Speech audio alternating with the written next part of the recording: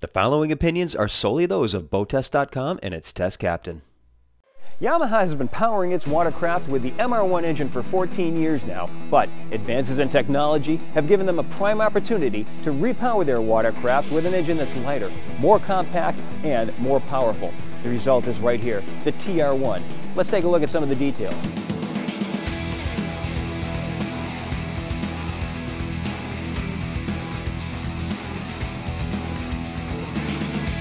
With dimensions of 30 inches long by 21 inches wide by 19 inches tall, the TR-1 High-Output is 40% smaller than its predecessor, and the engine weighs in at just 160.9 pounds. Displacement is 1049 cc, and it makes 13 more horsepower than the MR1.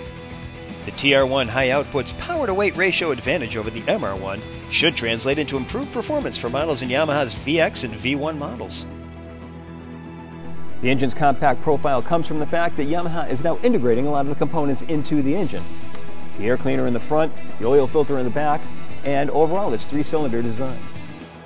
Just below the air filter box on the front of the motor is the engine's electronic control unit, or ECU, which is held in place with this bungee-style strap.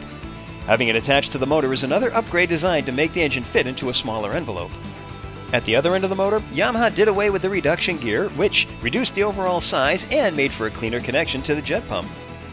Notice that all the electronics are on the front of the motor for easier access, and that the wire harnesses have waterproof Deutsch-style connectors for improved corrosion resistance and longer life. The 54mm throttle body fuel injection system is the brown component installed in line between the air filter and the TR-1 High-Output's performance-designed intake manifold. It feeds the proper mix of air and fuel into the engine's combustion chamber. The aluminum header-style exhaust has individual runners for each cylinder. These reduce back pressure and let the engine breathe freely.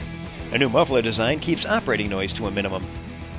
These hoses feed raw water to the liquid-cooled voltage regulator that provides more efficient charging than an air-cooled model. To absorb vibration and noise, the front motor mounts have large rubber footings, and take note of the heavy-duty aluminum crossmember that links the port and starboard sides. The multi-layer oil cooler, oil filter, and dry sump oil system are all on the back of the motor, and there's an extraction port for easy oil changes. As we saw with the front mounts, the rears have large rubber inserts to absorb vibration and noise.